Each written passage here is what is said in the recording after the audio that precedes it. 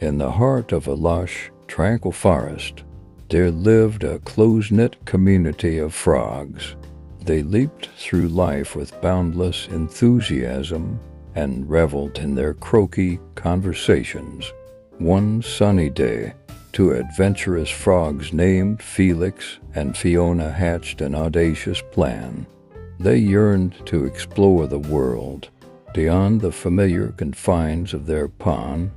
The word of their impending adventure quickly spread, and their froggy friends gathered around to offer their advice. Some were cautious, warning of unseen dangers lurking in the wide world. Others, however, saw this as an opportunity to inspire the adventurous duo. Among the naysayers was Grumpy Greg. He had a perpetually pessimistic outlook on life and couldn't resist the urge to rain on their parade. "You two are foolish for venturing out," he croaked.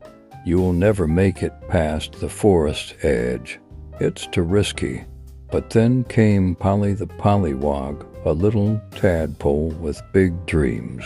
She had listened to Felix and Fiona with wide-eyed wonder and believed in them wholeheartedly. "Don't listen to Greg," Polly chimed in. "You two are brave and strong. If anyone can make it out there and come back with tales to tell, it's you." Encouraged by Polly's unwavering support, Felix and Fiona embarked on their journey, hopping out of their pond and into the great unknown. Their adventure was filled with challenges, but they pressed on, spurred by Polly's words echoing in their minds. As the days turned into weeks and the weeks into months, Felix and Fiona encountered everything from torrential rains to menacing predators. There were moments when they questioned their decision, but they held on to Polly's belief in them like a lifeline. One fateful day, after facing their toughest challenge yet, they made it back to the safety of their pond, bedraggled and bruised, but triumphant. They shared their incredible stories with their froggy friends. The crowd listened in awe as Felix and Fiona recounted their adventures. Polly beamed with pride, knowing her encouragement had played a vital role in their success. The other frogs, even Grumpy Greg, realized the power of positivity and support from that day on.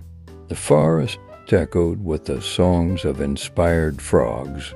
Polly became the unofficial cheerleader of the community, lifting spirits and encouraging everyone to chase their dreams. The moral of the story is clear. Our words have the power to shape destinies.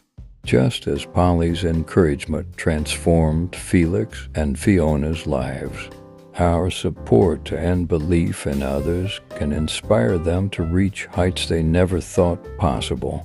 So remember, be a Polly in someone's life and watch as your words create ripples of positivity, transforming the ordinary into the extraordinary. After all, in the heartwarming world of frogs, even the smallest tadpole can make the biggest splash.